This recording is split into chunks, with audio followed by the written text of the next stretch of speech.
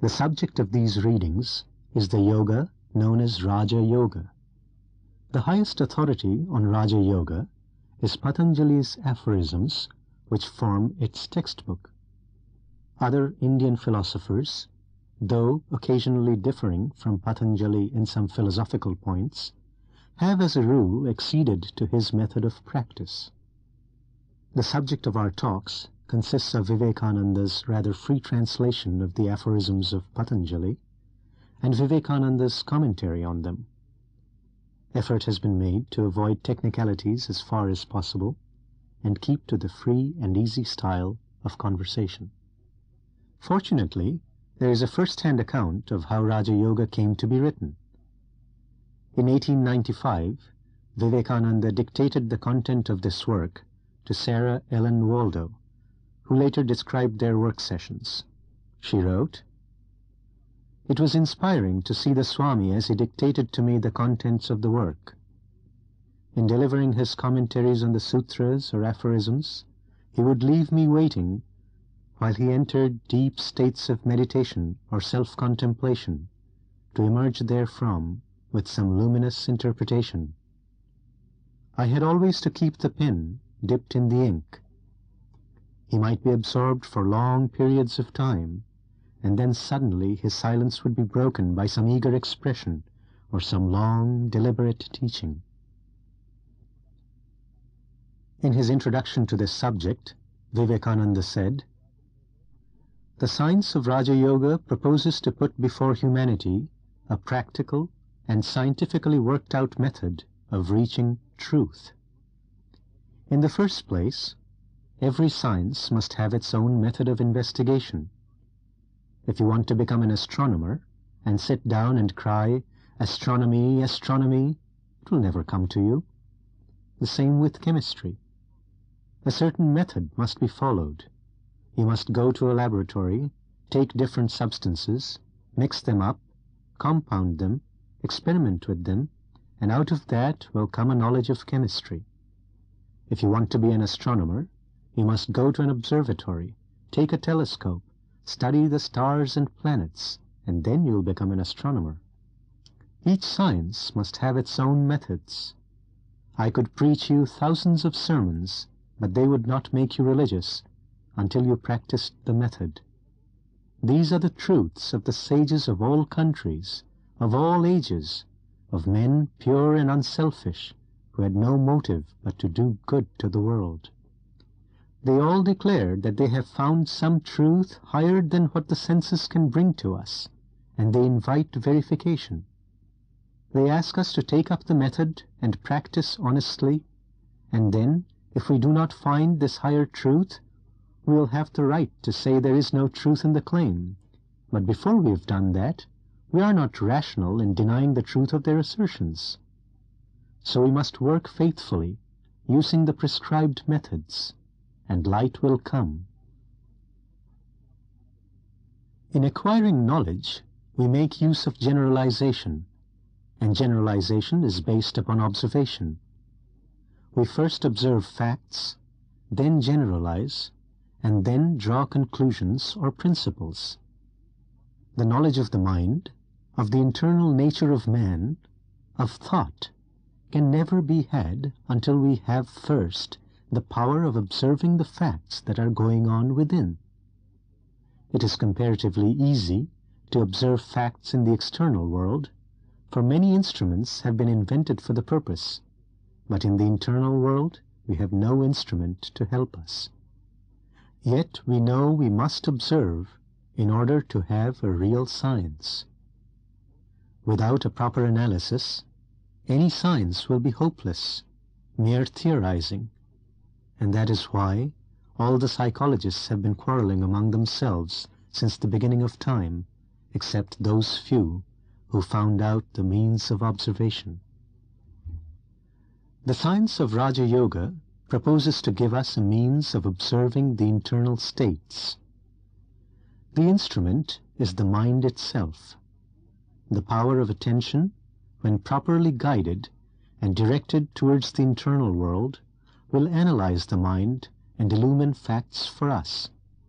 The powers of the mind are like rays of light dissipated. When they are concentrated, they illumine. This is our only means of knowledge. Everyone is using it, both in the external and the internal world. But for the psychologist, the same minute observation has to be directed to the internal world, which the scientific man directs to the external. And this requires a great deal of practice. From our childhood upwards, we have been taught only to pay attention to things external, but never to things internal. Hence, most of us have nearly lost the faculty of observing the internal mechanism. To turn the mind, as it were, inside, stop it from going outside, and then to concentrate all its powers and throw them upon the mind itself, in order that it may know its own nature, analyze itself, is very hard work. Yet that is the only way to anything which will be a scientific approach to the subject. What is the use of such knowledge? In the first place, knowledge itself is the highest reward of knowledge. And secondly, there is also utility in it. It will take away all our misery. When, by analyzing his own mind, man comes face to face, as it were, with something which is never destroyed, something which is, by its own nature, eternally pure and perfect, he will no more be miserable, no more unhappy. All misery comes from fear, from unsatisfied desire. Man will find that he never dies, and then he will have no more fear of death. When he knows that he is perfect, he will have no desires, and both these causes being absent, there will be no more misery. There will be perfect bliss, even while in this body. Chapter 1. Concentration, its spiritual uses. Verse 1. Now, concentration is explained. Verse 2.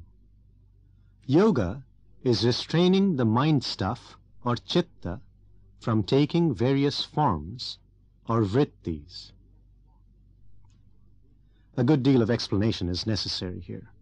We have to understand what chitta is and what the vrittis are. I have eyes. Eyes do not see. Take away the brain center, which is in the head. The eyes will still be there, the retinae complete, as also the pictures of objects on them, and yet the eyes will not see. So the eyes are only a secondary instrument, not the organ of vision. The organ of vision is in a nerve center of the brain. The two eyes will not be sufficient. Sometimes a man is asleep with his eyes open. The light is there, and the picture is there, but a third thing is necessary. The mind must be joined to the organ. The eye is the external instrument. We need also the brain center and the agency of the mind. Carriages roll down a street and you do not hear them. Why? Because your mind has not attached itself to the organ of hearing. First, there is the instrument. Then, there is the organ. And third, the mind attached to these two. The mind takes the impression farther in and presents it to the determinative faculty, or buddhi, which reacts. Along with this reaction flashes the idea of egoism. Then this mixture of action and reaction is presented to the Purusha, the real soul, who perceives an object in this mixture. The organs, or indriyas, together with the mind, or manas, the determinative faculty, or buddhi, and egoism, or ahamkara, form the group called the antahkarana, the internal instrument. They are but various processes in the mind stuff, called chitta. The waves of thought in the chitta are called vrittis, literally whirlpools. What is thought? Thought is a force, as is gravitation or repulsion. From the infinite storehouse of force in nature, the instrument called chitta takes hold of some, absorbs it, and sends it out as thought. Force is supplied to us through food, and out of that food the body obtains the power of motion, etc. Others, the finer forces, it throws out in what we call thought. So we see that the mind is not intelligent, yet it appears to be intelligent. Why? Because the intelligent soul is behind it. You are the only sentient being. Mind is only the instrument through which you catch the external world. Take this book. As a book, it does not exist outside. What exists outside is unknown and unknowable. The unknowable furnishes the suggestion that gives a blow to the mind, and the mind gives out the reaction in the form of a book. In the same manner as when a stone is thrown into the water is thrown against it in the form of waves. The real universe is the occasion of the reaction of the mind. A book form, or an elephant form, or a man form is not outside. All that we know is our mental reaction from the outer suggestion. Matter is the permanent possibility of sensations, said John Stuart Mill. It is only the suggestion that is outside. Take an oyster, for example. You know how pearls are made. A grain of sand gets inside the shell and causes irritation, and the oyster throws a sort of enameling round it, and this makes the pearl. The universe of experience is our own enamel, so to say, and the real universe is the grain of sand serving as nucleus. The ordinary man will never understand it, because when he tries to do so, he throws out an enamel and sees only his own enamel. Now we understand what is meant by these vrittis. The real man is behind the mind. The mind is the instrument in his hands. It is his intelligence that is percolating through the mind. It is only when you stand behind the mind that it becomes intelligent. When man gives it up, it falls to pieces and is nothing. Thus you understand what is meant by chitta. It is the mind stuff, and vrittis are the waves and ripples rising in it when external causes impinge on it. These vrittis are our universe. The bottom of a lake we cannot see because its surface is covered with ripples. It is only possible for us to catch a glimpse of the bottom when the ripples have subsided and the water is calm. All the time, the bottom will not be seen. If it is clear and there are no waves, we shall see the bottom. The bottom of the lake is our own true self. The lake is the chitta, and the waves the vrittis.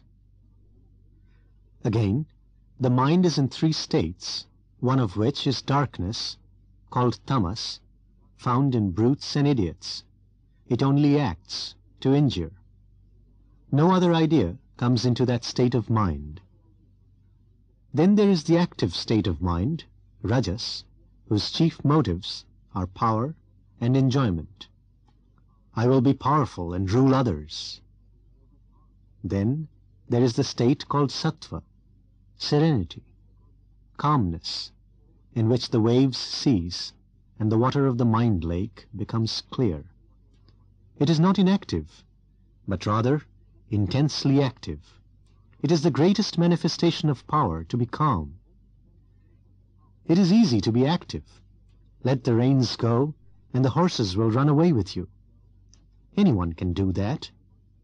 But he who can stop the plunging horses is the strong man.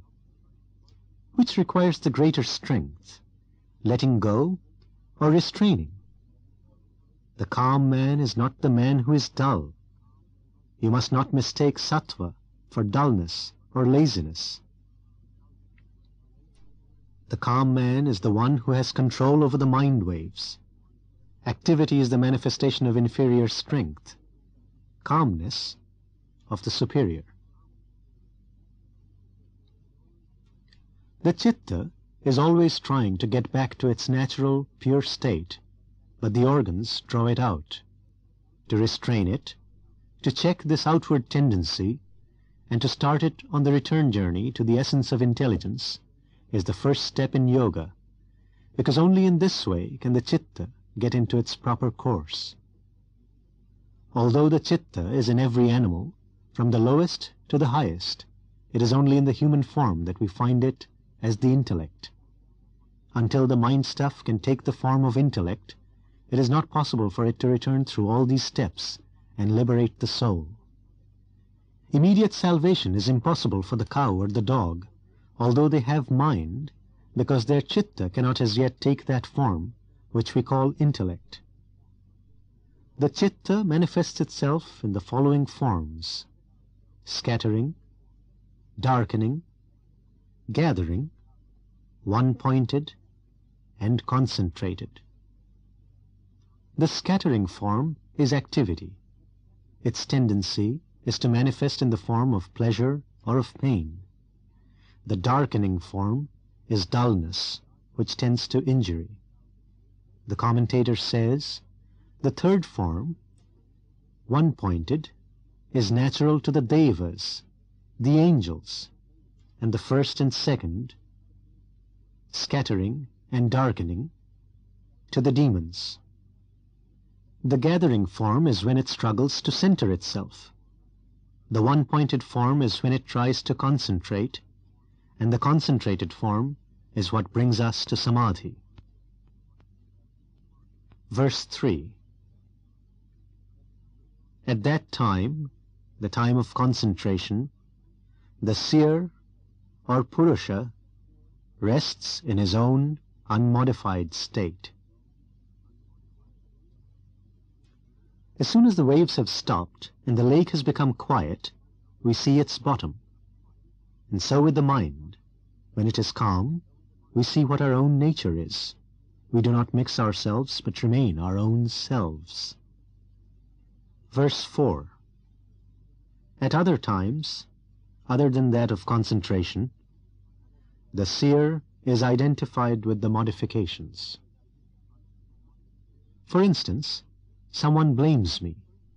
This produces a modification, a vritti, in my mind, and I identify myself with it, and the result is misery. Verse 5. There are 5 classes of modifications, some painful and others not painful. Verse 6. These are right knowledge, indiscrimination, verbal delusion, sleep, and memory. Verse 7. Direct perception, inference, and competent evidence are proofs. When two of our perceptions do not contradict each other, we call it proof. I hear something, and if it contradicts something already perceived, I begin to fight it out, and do not believe it. There are also 3 kinds of proof. Pratyaksha, or direct perception, whatever we see and feel, is proof if there has been nothing to delude the senses. I see the world, that is sufficient proof that it exists. Secondly, anumana, or inference. You see a sign, and from the sign you come to the thing signified. Thirdly, aptavakya, the direct evidence of the yogis, of those who have seen the truth. We are all of us struggling towards knowledge, but you and I have to struggle hard and come to knowledge through a long, tedious process of reasoning. But the yogi, the pure one, has gone beyond all this. Before his mind, the past, the present, and the future are alike, one book for him to read. He does not require to go through the tedious processes for knowledge that we have to. His words are proof, because he sees knowledge in himself. These, for instance, are the authors of the sacred scriptures. Therefore the scriptures are proof. If any such persons are living now, their words will be proof. Other philosophers go into long discussions about Aptavakya, and they say, what is the proof of their words? The proof is their direct perception, because whatever I see is proof, and whatever you see is proof, if it does not contradict any past knowledge. There is knowledge beyond the senses, and whenever it does not contradict reason and past human experience, that knowledge is proof. Any madman may come into this room and say he sees angels around him. That would not be proof. In the first place, it must be true knowledge, and secondly, it must not contradict past knowledge, and thirdly, it must depend upon the character of the man who gives it out. I hear it said that the character of the man is not of so much importance as what he may say. We must first hear what he says. This may be true in other things. A man may be wicked and yet make an astronomical discovery, but in religion it is different, because no impure man will ever have the power to reach the truths of religion. Therefore we have first of all to see that the man who declares himself to be an apta is a perfectly unselfish and holy person. Secondly, that he has reached beyond the senses. And thirdly, that what he says does not contradict the past knowledge of humanity. Any new discovery of truth does not contradict the past truth, but fits into it. And fourthly, that truth must have a possibility of verification. If a man says, I have seen a vision, and tells me that I have no right to see it, I believe him not. Everyone must have the power to see it for himself. No one who sells his knowledge is an apta. All these conditions must be fulfilled. You must first see that the man is pure, and that he has no selfish motive, that he has no thirst for gain or fame. Secondly, he must show that he is superconscious. He must give us something that we cannot get from our senses, and which is for the benefit of the world. Thirdly, we must see that it does not contradict other truths.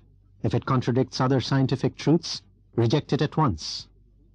Fourthly, the man should never be singular. He should only represent what all men can attain. The three sorts of proof are then direct sense perception, inference, and the words of an apta. I cannot translate this word into English. It is not the word inspired, because inspiration is believed to come from outside, while this knowledge comes from the man himself. The literal meaning is attained.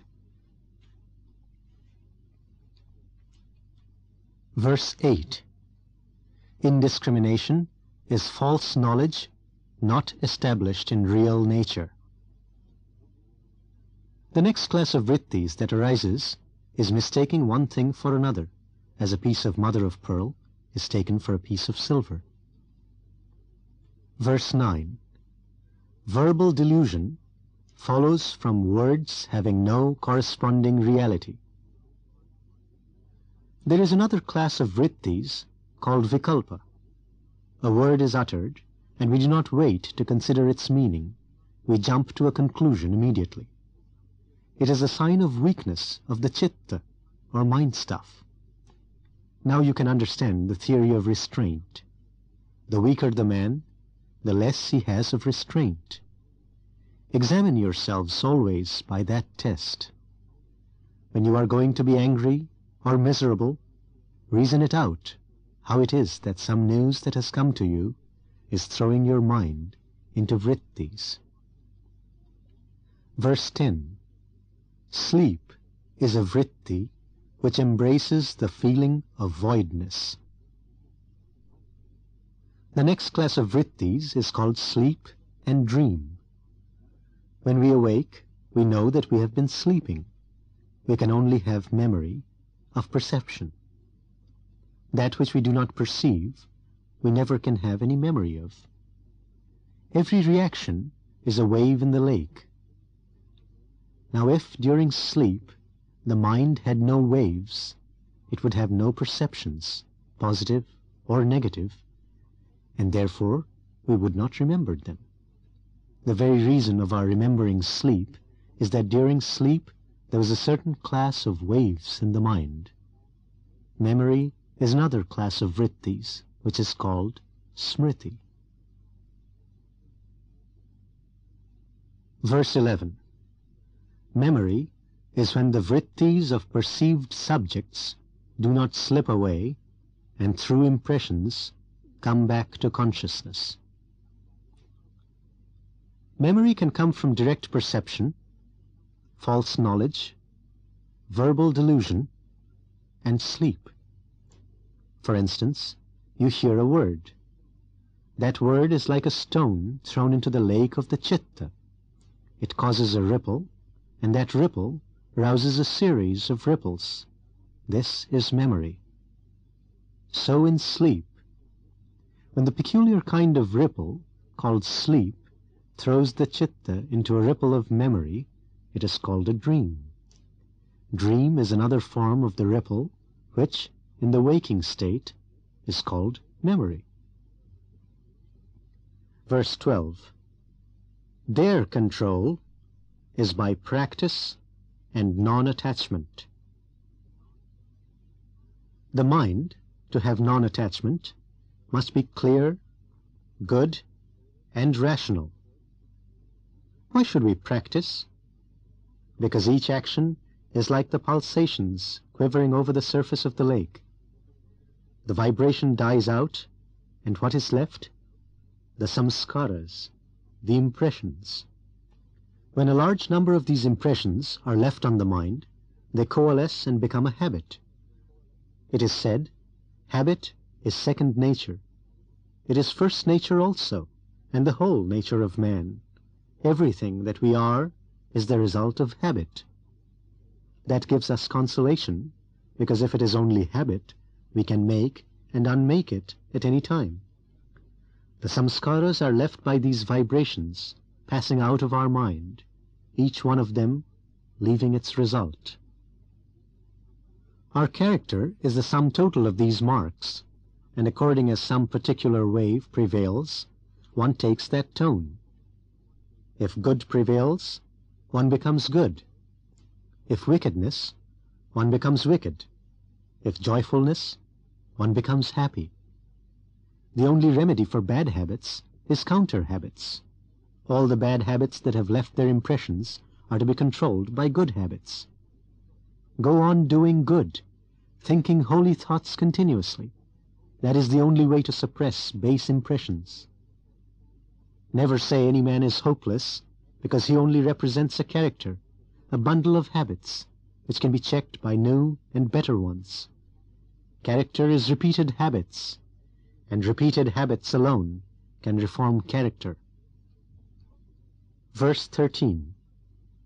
Continuous struggle to keep them, the vrittis, perfectly restrained, is practice. What is practice? It is the attempt to restrain the mind in chitta form, to prevent its going out into waves. Verse 14. It becomes firmly grounded by long, constant efforts with great love for the end to be obtained. Restraint does not come in one day, but by long and continued practice. Verse 15. That effect which comes to those who have given up their thirst after objects, either seen or heard, and which wills to control the objects, is non-attachment. The two motive powers of our actions are 1, what we see ourselves, and 2, the experience of others. These two forces throw the mind, the lake, into various waves. Renunciation is the power of battling against these forces and holding the mind in check. Their renunciation is what we want. I am passing through a street, and a man comes and takes away my watch. That is my own experience. I see it myself, and it immediately throws my chitta into a wave, taking the form of anger. Allow not that to come. If you cannot prevent that, you are nothing. If you can, you have vairagya, non-attachment. Again, the experience of the worldly minded teaches us that sense enjoyments are the highest ideal. These are tremendous temptations. To deny them and not allow the mind to come to a waveform with regard to them is renunciation. To control the twofold motive powers arising from my own experience and from the experience of others, and thus prevent the citta from being governed by them, is vairagya. These should be controlled by me, and not I by them. This sort of mental strength is called renunciation. Vairagya is the only way to freedom. Verse 16. That is extreme non-attachment, which gives up even the qualities and comes from the knowledge of the real nature of the Purusha, or soul. It is the highest manifestation of the power of vairagya when it takes away even our attraction towards the qualities. We have first to understand what the Purusha, the self, is and what the qualities are. According to yoga philosophy, the whole of nature consists of three qualities or forces. One is called tamas, another rajas, and the third sattva. These three qualities manifest themselves in the physical world as darkness or inactivity, attraction or repulsion, and equilibrium of the two. Everything that is in nature, all manifestations, are combinations and recombinations of these three forces. Nature has been divided into various categories by the Samkhyas. The self of man is beyond all these, beyond nature. It is effulgent, pure, and perfect. Whatever of intelligence we see in nature is but the reflection of this self upon nature. Nature itself is insentient. You must remember that the word nature also includes the mind. Mind is in nature. Thought is in nature. From thought down to the grossest form of matter, everything is in nature, the manifestation of nature. This nature has covered the self of man, and when nature takes away the covering, the self appears in its own glory. The non-attachment, as described in aphorism 15, as being control of objects or nature, is the greatest help towards manifesting the self. The next aphorism defines samadhi, perfect concentration, which is the goal of the yogi. Verse 17. The concentration, called right knowledge, is that which is followed by reasoning, discrimination, bliss, and unqualified egoism. Samadhi is divided into two varieties. One is called the samprajñāta and the other the asamprajñāta. In the samprajñāta samadhi come all the powers of controlling nature. It is of four varieties. The first variety is called the savitarka, when the mind meditates upon an object again and again by isolating it from other objects. There are two sorts of objects for meditation in the 25 categories of the Samkhyas. One, the 24 insentient categories of nature, and two, the one sentient Purusha.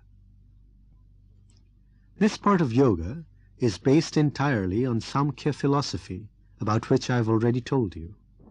As you will remember, egoism and will and mind have a common basis, the citta or the mind stuff, out of which they are all manufactured. The mind stuff takes in the forces of nature and projects them as thought. There must be something again where both force and matter are one.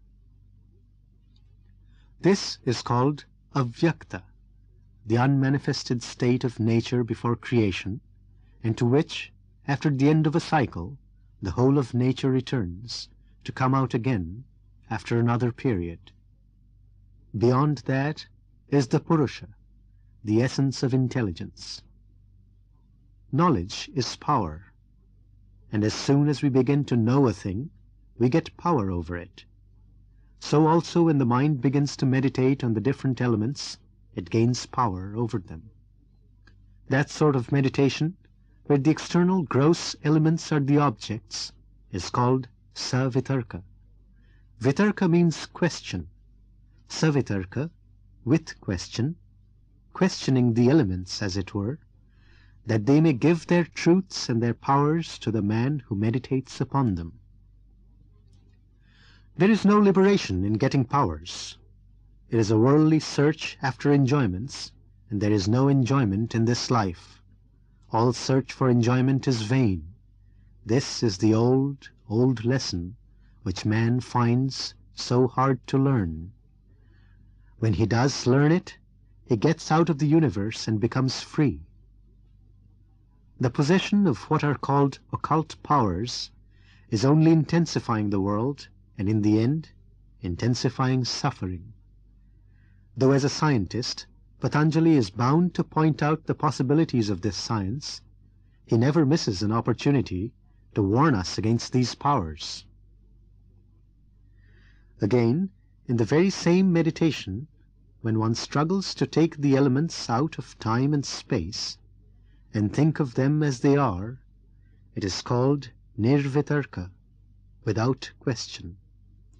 When the meditation goes a step higher and takes the tanmatras as its object and thinks of them as in time and space, it is called savichara, with discrimination.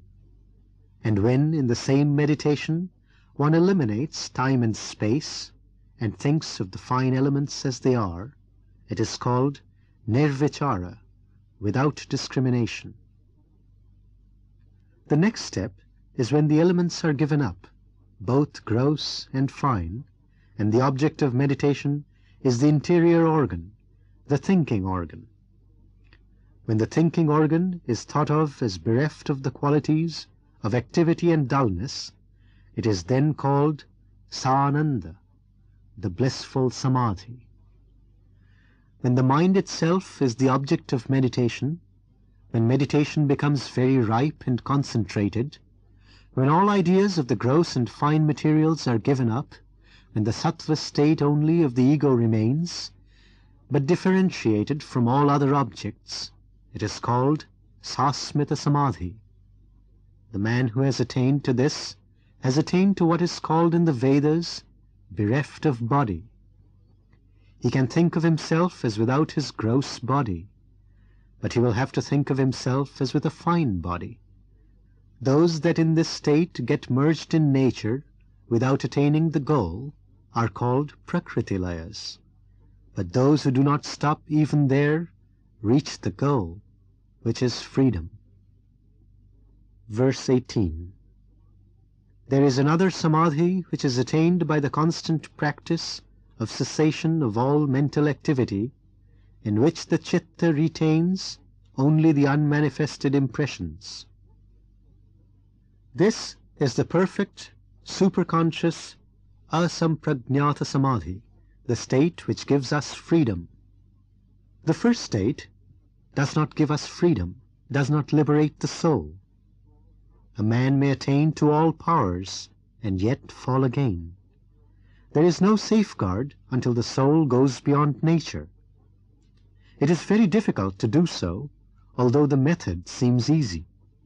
The method is to meditate on the mind itself, and whenever thought comes, to strike it down, allowing no thought to come into the mind, thus making it an entire vacuum. When we can really do this, that very moment we shall attain liberation. When persons without training and preparation try to make their minds vacant, they are likely to succeed only in covering themselves with tamas, the material of ignorance, which makes the mind dull and stupid, and leads them to think that they are making a vacuum of the mind. To be able to really do that is to manifest the greatest strength, the highest control. When this state, asamprajñāta, superconsciousness, is reached, the samadhi becomes seedless. What is meant by that? In a concentration where there is consciousness, where the mind succeeds only in quelling the waves in the citta and holding them down, the waves remain in the form of tendencies. These tendencies, or seeds, become waves again when the time comes.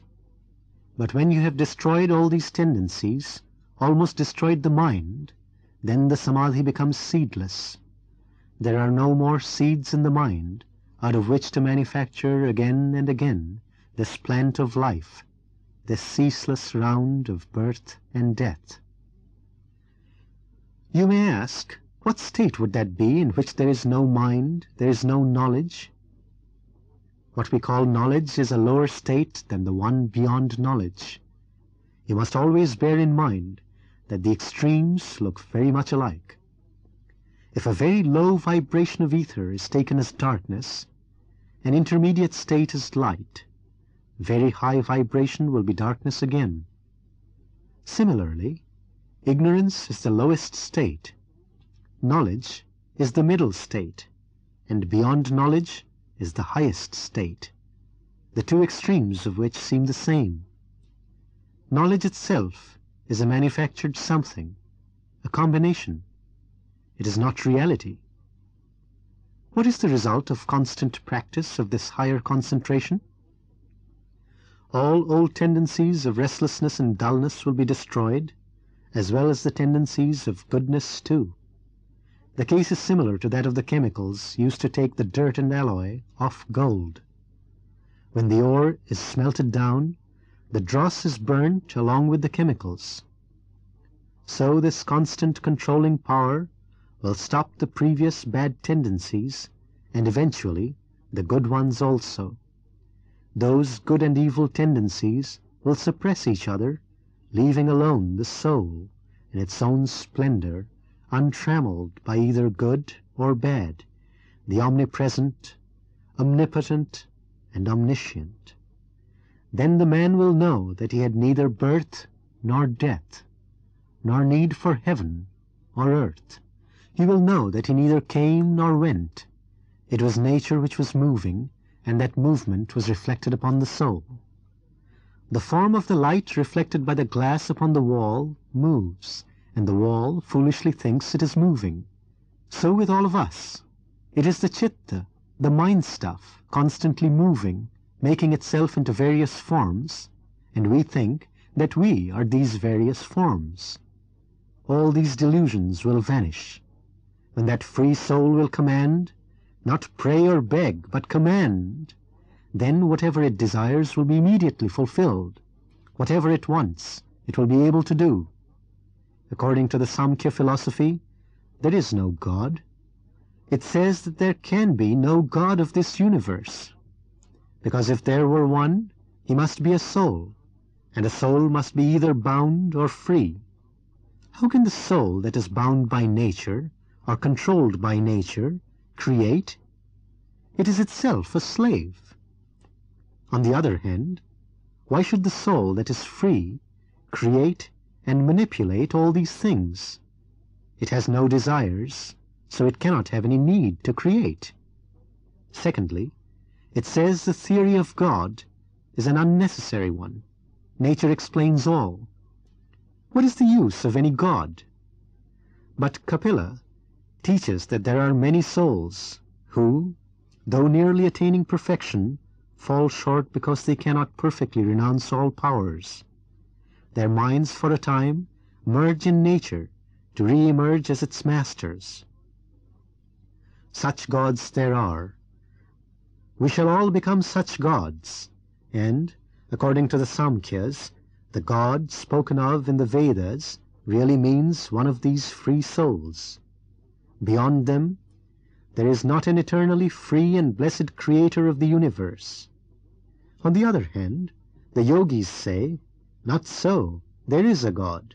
There is one soul, separate from all other souls, and he is the eternal master of all creation, the ever-free, the teacher of all teachers. The yogis admit that those whom the Samkhyas call the merged in nature also exist. They are yogis who have fallen short of perfection, and though for a time debarred from attaining the goal, remain as rulers of part of the universe. Verse 19. This samadhi, when not followed by extreme non-attachment, becomes the cause of the re-manifestation of the gods and of those that become merged in nature. The gods in the Indian systems of philosophy represent certain high offices which are filled successively by various souls, but none of them is perfect. Verse 20. To others, this samadhi comes through faith, energy, memory, concentration, and discrimination of the real. These are they who do not want the position of gods or even that of rulers of cycles. They attain to liberation. Verses 21 through 24. Success is speedy for the extremely energetic. The success of yogis differs according as the means they adopt are mild, medium, or intense, or by devotion to Ishvara. Ishvara, the supreme ruler, is a special Purusha, or soul, untouched by misery, actions, their results, and desires. We must again remember that the Patanjala Yoga philosophy is based upon the Samkhya philosophy. Only in the latter there is no place for God, while with the yogis God has a place. The yogis, however, do not mention many ideas about God, such as creating. God as the creator of the universe is not meant by the Ishvara of the yogis. According to the Vedas, Ishvara is the creator of the universe. Because it is harmonious, it must be the manifestation of one will. The yogis want to establish a God, but they arrive at him in a peculiar fashion of their own. They say, verse 25, in him becomes infinite that all-knowingness which in others is only a germ. The mind must always travel between two extremes. You can think of limited space, but that very idea gives you also unlimited space. Close your eyes and think of a little space. At the same time that you perceive the little circle, you have a circle round it of unlimited dimensions. It's the same with time. Try to think of a second. You will have, with the same act of perception, to think of time which is unlimited. So with knowledge. Knowledge is only a germ in man, but you'll have to think of infinite knowledge around it, so that the very constitution of our mind shows us that there is unlimited knowledge, and the yogis call that unlimited knowledge God. Verse 26. He is the teacher of even the ancient teachers, being not limited by time. It is true that all knowledge is within ourselves, but this has to be called forth by another knowledge. Although the capacity to know is inside us, it must be called out, and that calling out of knowledge can only be done, a yogi maintains, through another knowledge. Dead, insentient matter never calls out knowledge. It is the action of knowledge that brings out knowledge. Knowing beings must be with us to call forth what is in us. So these teachers were always necessary. The world was never without them, and no knowledge can come without them. God is the teacher of all teachers, because these teachers, however great they may have been, gods or angels, were all bound and limited by time, while God is not. There are two peculiar deductions of the yogis. The first is that in thinking of the limited, the mind must think of the unlimited, and that if one part of that perception is true, so also must the other be, for the reason that their value as perceptions of the mind is equal. The very fact that man has a little knowledge shows that God has unlimited knowledge. If I'm to take one, why not the other? Reason forces me to take both or reject both. If I believe that there is a man with a little knowledge, I must also admit that there is someone behind him with unlimited knowledge. The second deduction is that no knowledge can come without a teacher. It is true, as the modern philosophers say, that there is something in man which evolves out of him. All knowledge is in man, but certain environments are necessary to call it out. We cannot find any knowledge without teachers. If there are men teachers, God teachers, or angel teachers, they are all limited. Who was the teacher before them? We are forced to admit, as a last conclusion, one teacher who is not limited by time, and that one teacher of infinite knowledge, without beginning or end, is called God. Verse 27. His manifesting word is Om. Every idea that you have in the mind has a counterpart in a word. The word and the thought are inseparable. The external part of one and the same thing is what we call word, and the internal part is what we call thought. No man can, by analysis, separate thought from word. The idea that language was created by men, certain men sitting together and deciding upon words, has been proved to be wrong. So long as man has existed, there have been words and language. What is the connection between an idea and a word? Although we see that there must always be a word with a thought, it is not necessary that the same thought requires the same word.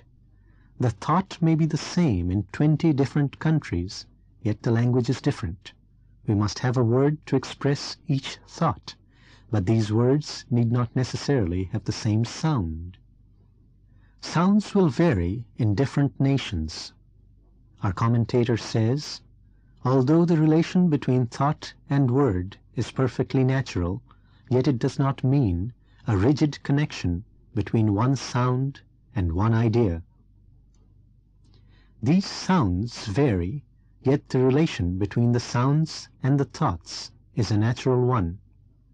The connection between thoughts and sounds is good only if there be a real connection between the thing signified and the symbol. Until then, that symbol will never come into general use.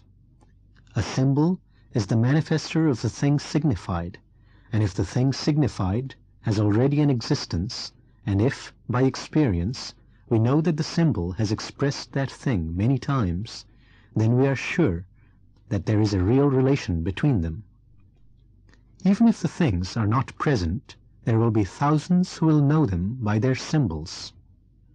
There must be a natural connection between the symbol and the thing signified. Then, when that symbol is pronounced, it recalls the thing signified. The commentator says, the manifesting word of God is Om. Why does he emphasize this word? There are hundreds of words for God. One thought is connected with 1,000 words. The idea God is connected with hundreds of words, and each one stands as a symbol for God. Very good. But there must be a generalization among all these words, some substratum, some common ground of all these symbols, and that which is the common symbol will be the best and will really represent them all. In making a sound, we use the larynx and the palate as a sounding board. Is there any material sound of which all other sounds must be manifestations, one which is the most natural sound? Om is such a sound, the basis of all sounds. The first letter, A, is the root sound, the key, pronounced without touching any part of the tongue or palate. M represents the last sound in the series, being produced by the closed lips, and the U rolls from the very root to the end of the sounding board of the mouth. Thus, Om represents the whole phenomena of sound producing. As such, it must be the natural symbol, the matrix of all the various sounds. It denotes the whole range and possibility of all the words that can be made. Apart from these speculations, we see that around this word Om are centered all the different religious ideas in India.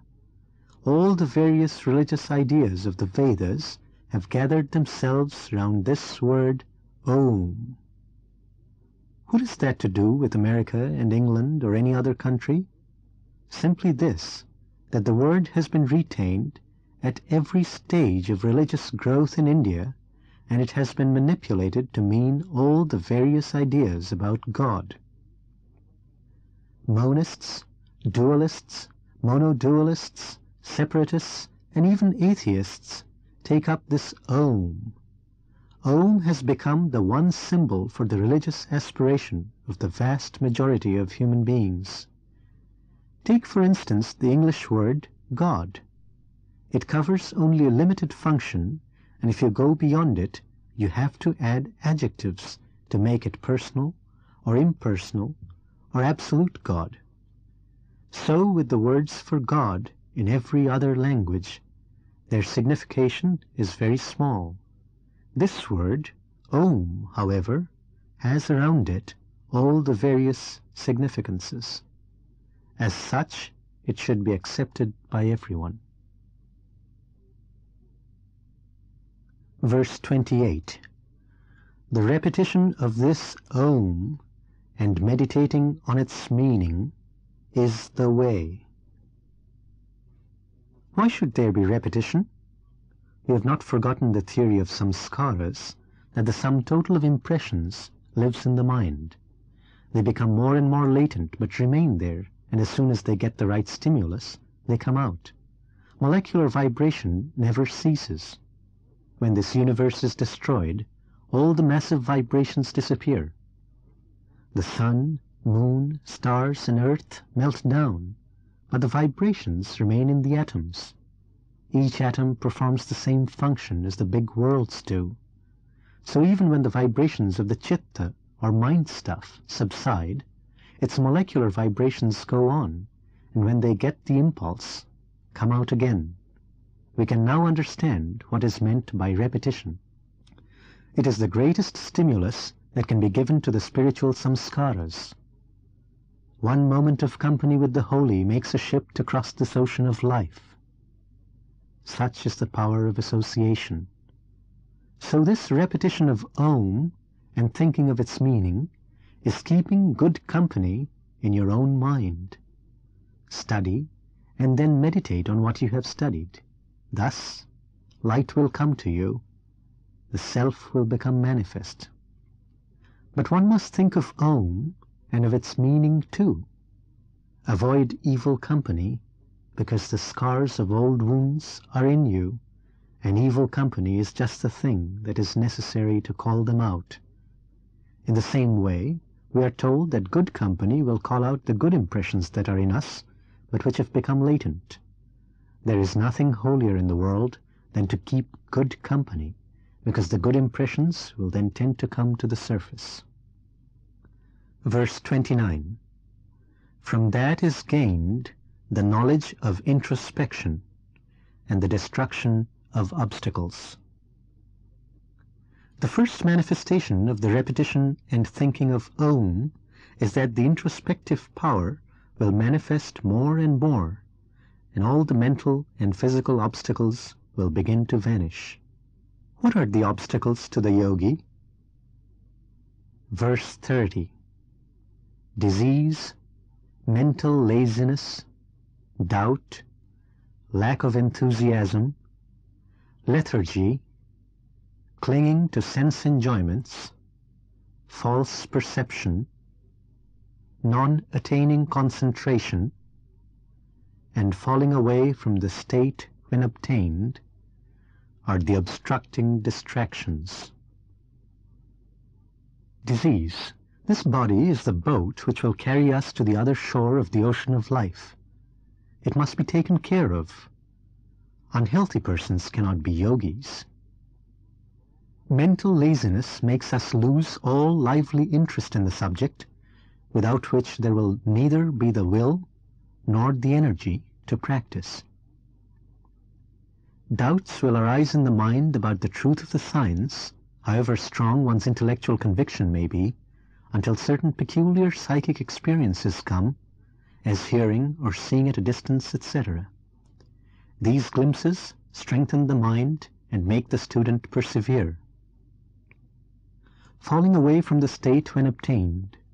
Some days or weeks, when you are practicing, the mind will be calm and easily concentrated, and you will find yourself progressing fast. All of a sudden, the progress will stop one day, and you'll find yourself, as it were, stranded. Persevere. All progress proceeds by such rise and fall. Verse 31. Grief, mental distress, tremor of the body, and irregular breathing accompany non-retention of concentration. Concentration will bring perfect repose to mind and body every time it is practiced. When the practice has been misdirected or not enough controlled, these disturbances come.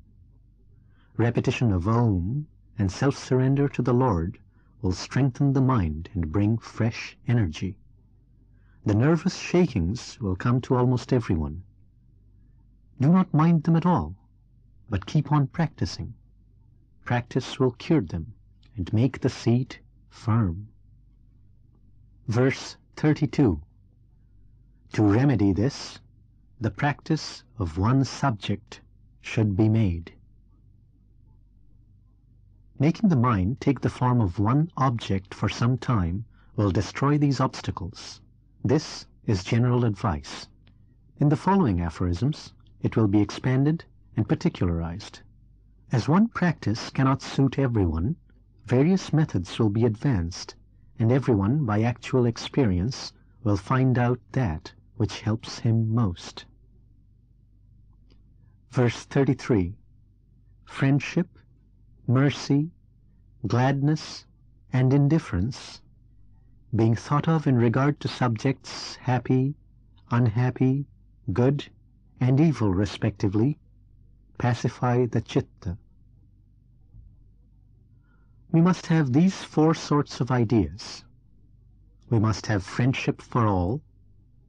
We must be merciful towards those that are in misery. When people are happy, we ought to be happy, and to the wicked we must be indifferent. So with all subjects that come before us.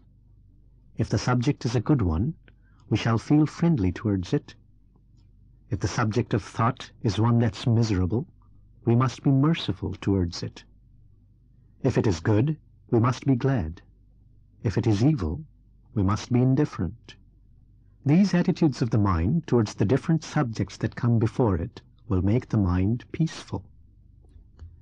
Most of our difficulties in our daily lives come from being unable to hold our minds in this way. For instance, if a man does evil to us, instantly we want to react evil, and every reaction of evil shows that we are not able to hold the citta, or mind stuff, down. It comes out in waves towards the object, and we lose our power. Every reaction in the form of hatred or evil is so much loss to the mind, and every evil thought or deed of hatred or any thought of reaction, if it is controlled, will be laid in our favor. It is not that we lose by thus restraining ourselves.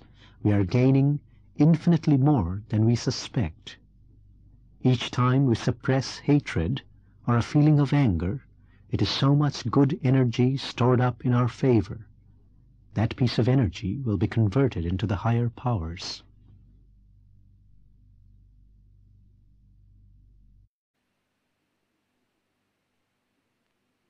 And when the cycle begins, this prana begins to manifest itself.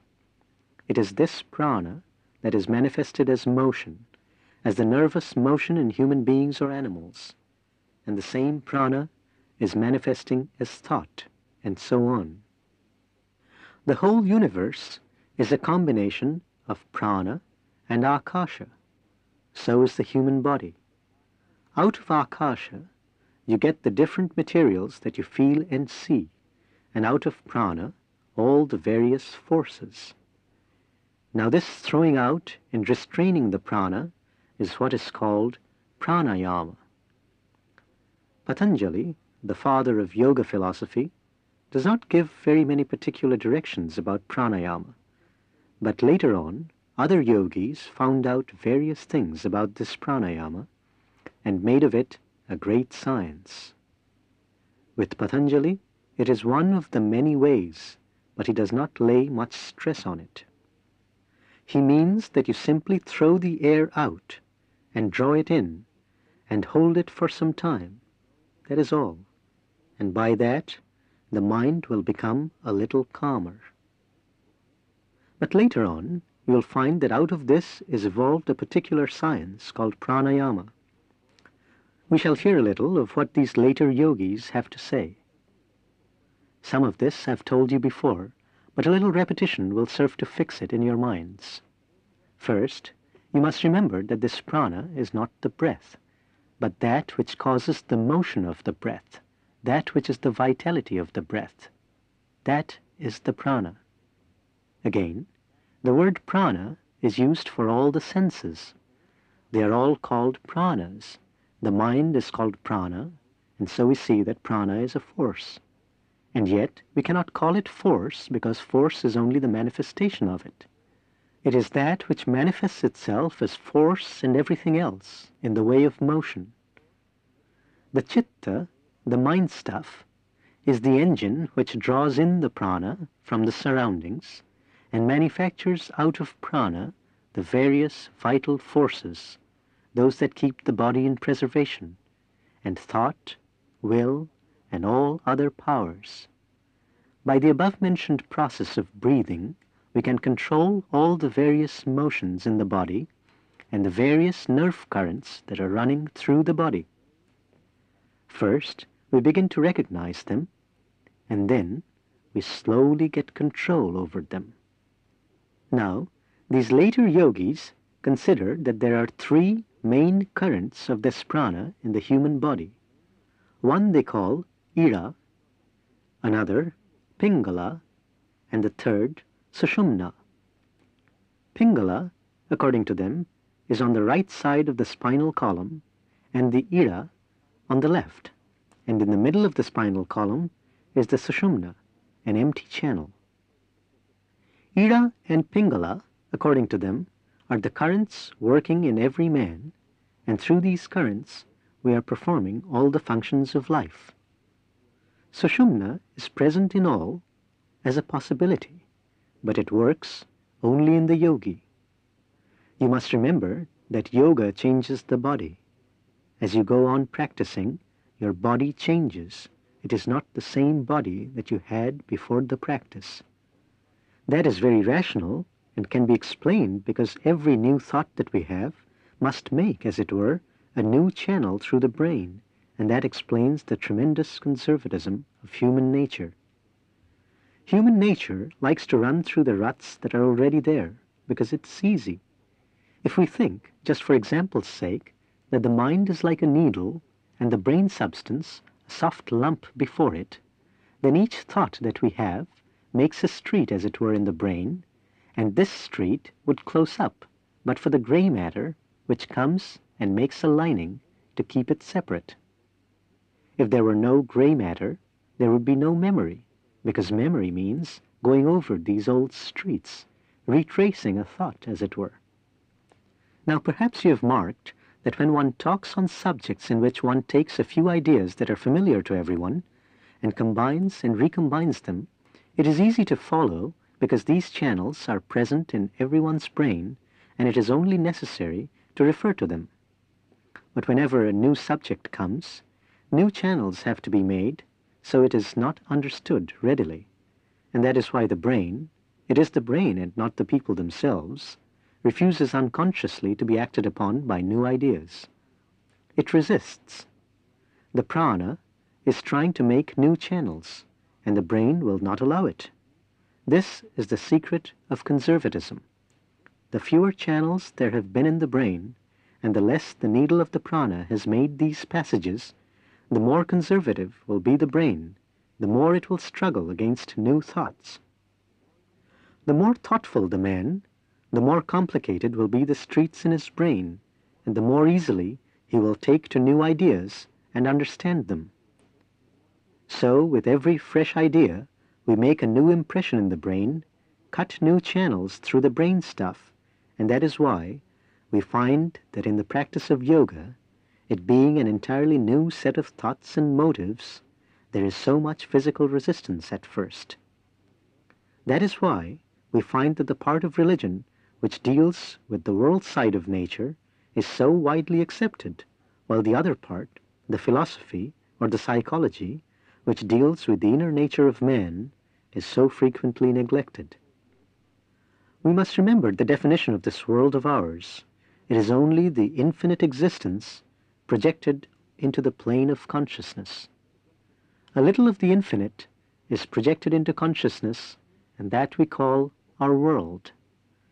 So there is an infinite beyond, and religion has to deal with both, with the little lump we call our world, and with the infinite beyond.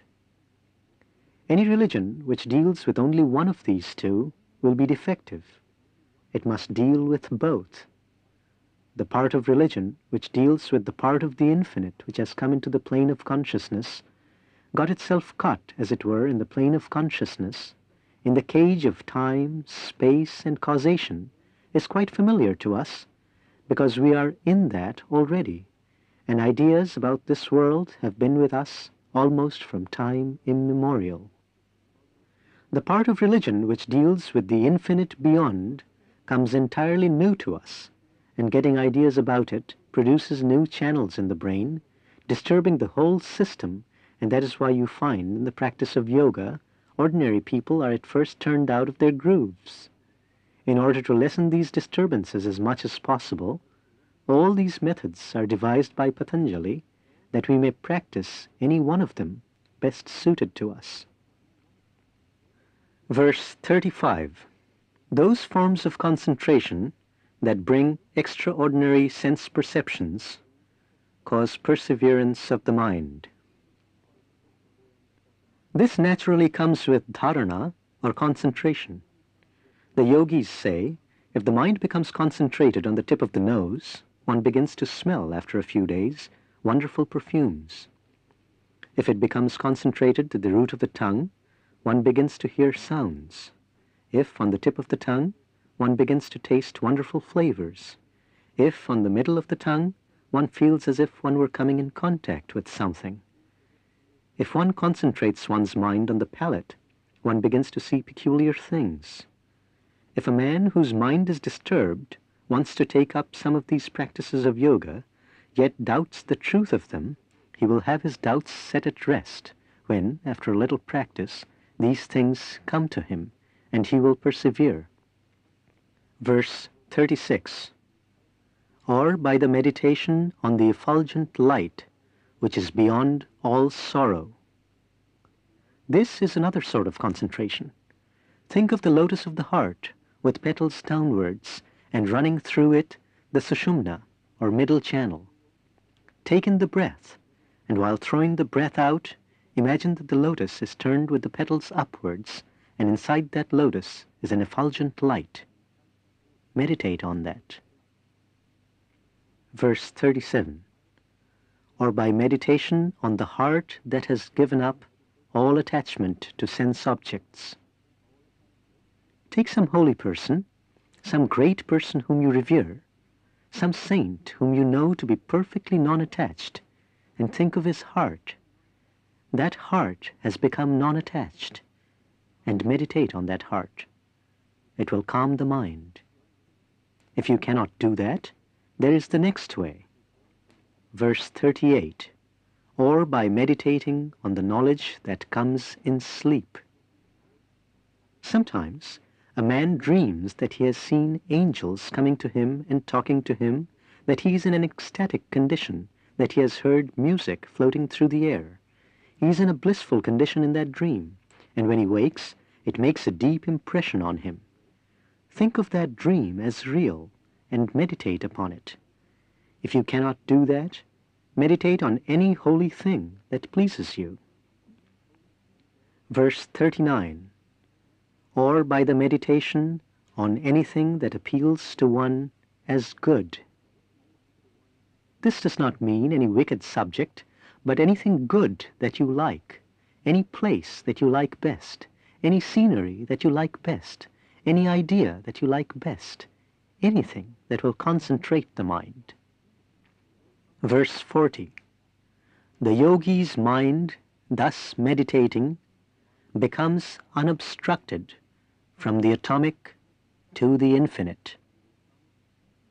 The mind, by this practice, easily contemplates the most minute as well as the biggest thing. Thus, the mind waves become fainter.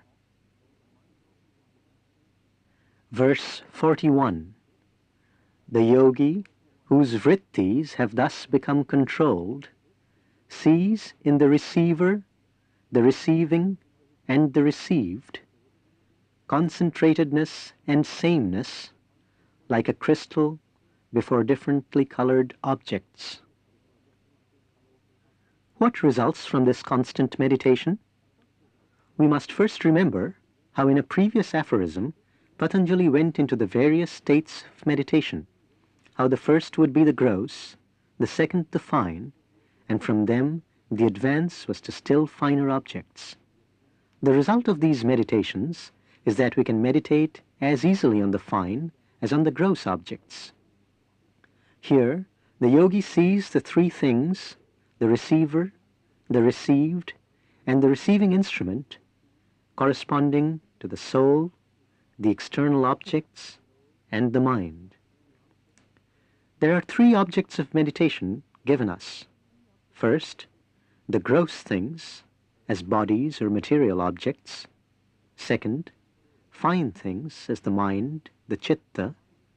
And third, the Purusha qualified, not the Purusha itself, but the egoism. By practice, the yogi gets established in all these meditations. Whenever he meditates, he can keep out all other thoughts. He becomes identified with that on which he meditates. When he meditates, he is like a piece of crystal. Before flowers, the crystal becomes almost identified with the flowers. If the flower is red, the crystal looks red. If the flower is blue, the crystal looks blue. Verse 42, sound, meaning, and resulting knowledge being mixed up is called samadhi with question. Sound here means vibration, meaning the nerve currents which conduct it. And knowledge means reaction. All the various meditations we have had so far, Patanjali calls sa-vitarka, meditation with question. Later on, he gives us higher and higher dhyanas. In these that are called with question, we keep the duality of subject and object, which results from the mixture of word, meaning, and knowledge. There is first the external vibration, the word. This, carried inward by the sense currents, is the meaning. After that, there comes a reactionary wave in the chitta, which is knowledge. But the mixture of these three makes up what we call knowledge. In all the meditations up to this, we get this mixture as objects of meditation. The next samadhi is higher. Verse 43. The samadhi, called without question, comes when the memory is purified, or devoid of qualities, expressing only the meaning of the meditated object. It is by the practice of meditation of these three that we come to the state where these three do not mix. We can get rid of them. We will first try to understand what these three are. Here is the chitta, or mind stuff. You will always remember the simile of the mind stuff to a lake, and the vibration, the word, the sound, like a pulsation coming over it.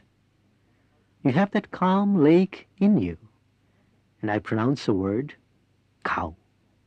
As soon as it enters through your ears, there is a wave produced in your chitta along with it. So that wave represents the idea of the cow, the form or the meaning as we call it. The apparent cow that you know is really the wave in the mind stuff that comes as a reaction to the internal and external sound vibrations. With the sound, the wave dies away. It can never exist without a word. You may ask how it is when we only think of the cow and do not hear a sound. You make that sound yourself. You are saying cow faintly in your mind, and with that comes a wave. There cannot be any wave without this impulse of sound. And when it is not from outside, it is from inside. And when the sound dies, the wave dies. What remains? The result of the reaction, and that is knowledge. These three are so closely combined in our mind that we cannot separate them. When the sound comes, the senses vibrate, and the wave rises in reaction. They follow so closely upon one another that there is no discerning one from the other. When this meditation has been practiced for a long time, memory, the receptacle of all impressions, becomes purified, and we are able clearly to distinguish them from one another. This is called nirvitarka, concentration without question. Verse 44.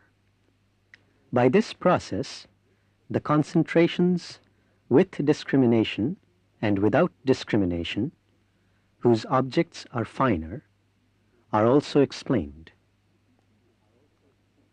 In the two previous verses are explained the samadhi with discrimination and the samadhi without discrimination, in which objects are finer. Verse 45. The finer objects end with the pradhana. The gross objects are only the elements and everything manufactured out of them. The fine objects begin with the tanmatras, or fine particles. The category of fine objects includes the organs, the mind, egoism, and the mind stuff, which is the cause of manifestation. It also includes prakriti, or nature, and the unmanifest state called pradhana, in which the materials of sattva, rajas, and tamas are in equilibrium. The purusha alone is accepted from this definition. Verse 46. These concentrations are with seed.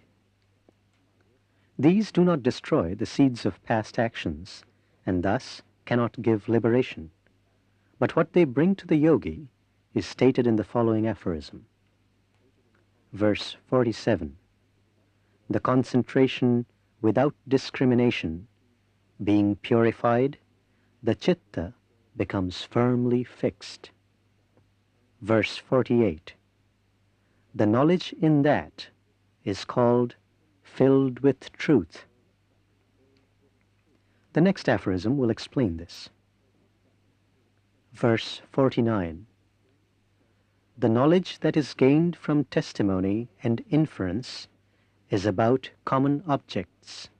That from the samadhi just mentioned is of a much higher order, being able to penetrate where inference and testimony cannot go. The idea is that we have to get our knowledge of ordinary objects by direct perception and by inference therefrom, and from testimony of people who are competent. By people who are competent, the yogis always mean the rishis, or the seers of the thoughts recorded in the scriptures, the Vedas.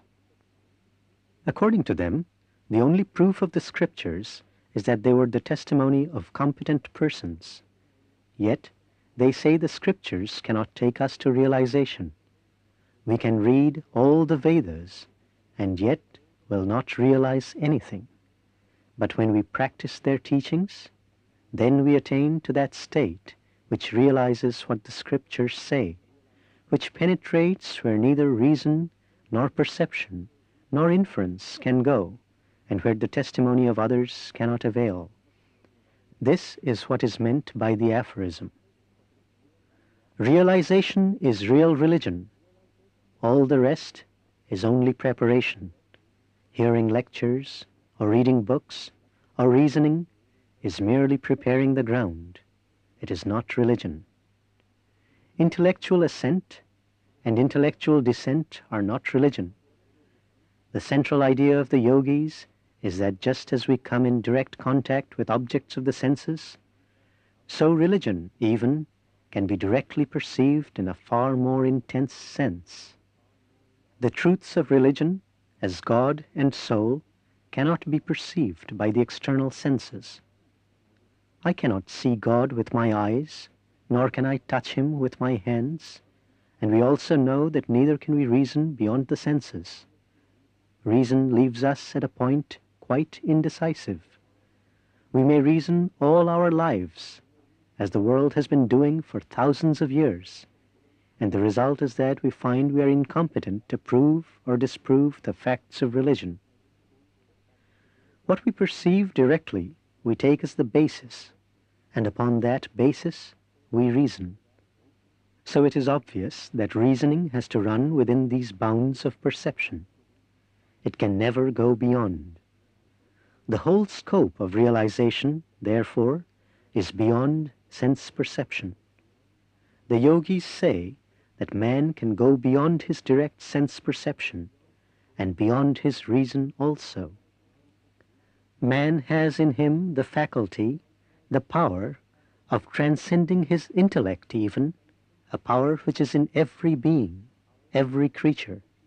By the practice of yoga, that power is aroused, and then man transcends the ordinary limits of reason and directly perceives things which are beyond all reason.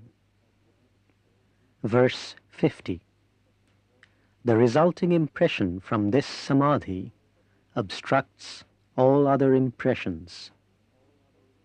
We have seen in the foregoing aphorism that the only way of attaining to that superconsciousness is by concentration, and we have also seen that what hindered the mind from concentration are the past samskaras, or impressions.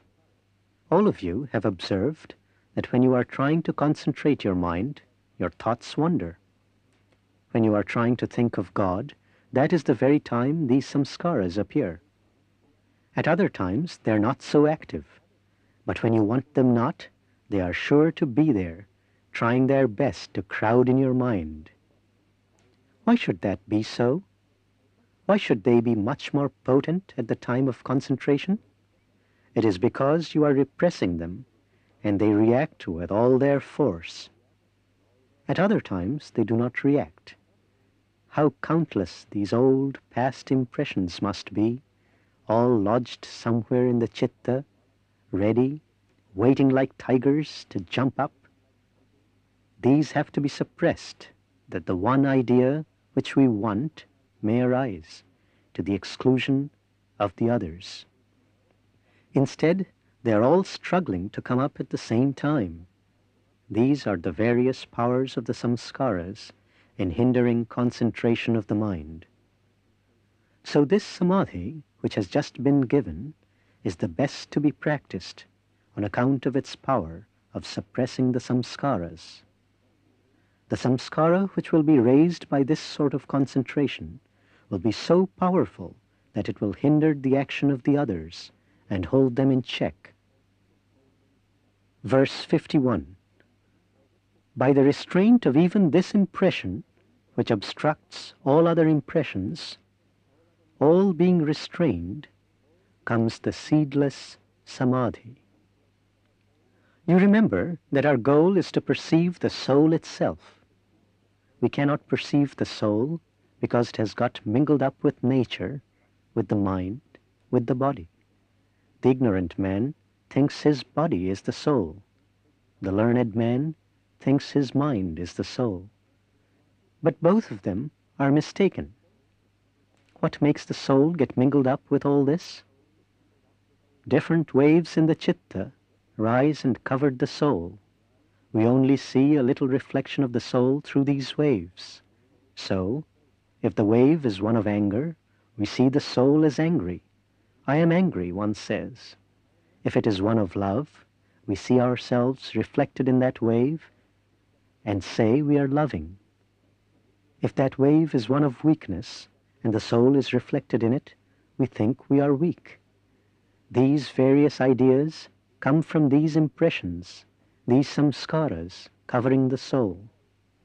The real nature of the soul is not perceived as long as there is one single wave in the lake of the chitta. This real nature will never be perceived until all the waves have subsided. So, first, Patanjali teaches us the meaning of these waves. Secondly, the best way to repress them. And thirdly, how to make one wave so strong as to suppress all other waves, fire eating fire, as it were. When only one remains, it will be easy to suppress that also, and when that is gone, this samadhi or concentration is called seedless. It leaves nothing, and the soul is manifested just as it is, in its own glory. Then alone we know that the soul is not a compound. It is the only eternal simple in the universe, and as such, it cannot be born, it cannot die. It is immortal, indestructible, the ever-living essence of intelligence.